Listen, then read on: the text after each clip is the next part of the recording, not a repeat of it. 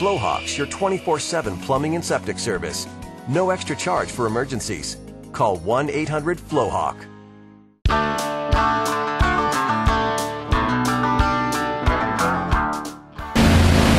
What we are doing here today is we're cleaning out the fish screens. This is the fish screens that catches the slough out of the Red River.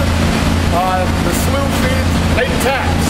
Without the slough here, lake taps would not exist. The sole purpose of this multi-million-dollar establishment here is to catch the fish, divert them from going into lake taps and putting them back into the White River where they belong.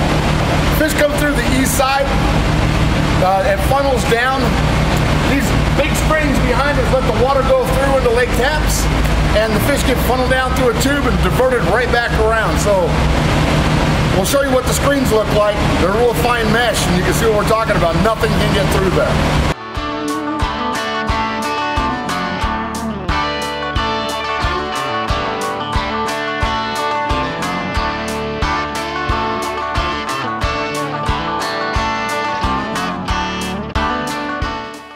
The equipment we've used here is H&H pumps, 6-inch pumps. We've used a couple ET trucks, eductor trucks.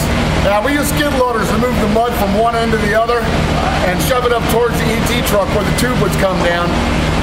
Every bit of mud that was in the bottom of this went up through those 6-inch tubes into the eductor truck.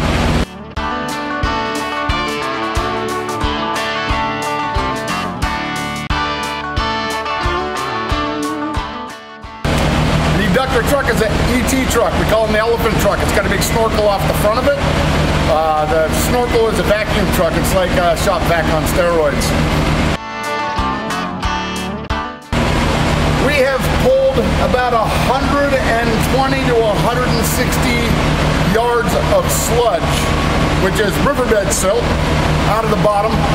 It comes from way up high on the White River and ends up settling out here.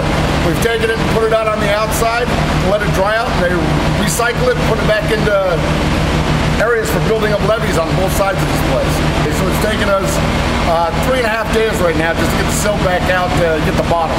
The reason we got to get in the bottom because the Department of Ecology and the tribe needs to get in here and they're going to inspect the bottom of this concrete, make sure that it's good to hold up for another 5-10 years.